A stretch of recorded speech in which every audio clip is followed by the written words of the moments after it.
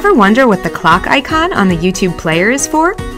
When you click on this button, the video is automatically added to your Watch Later playlist.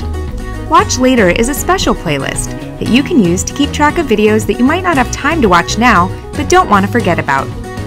You can find your Watch Later list in the guide. When you're looking at Watch Later, you can remove videos from the list, add them to another playlist, or play them all.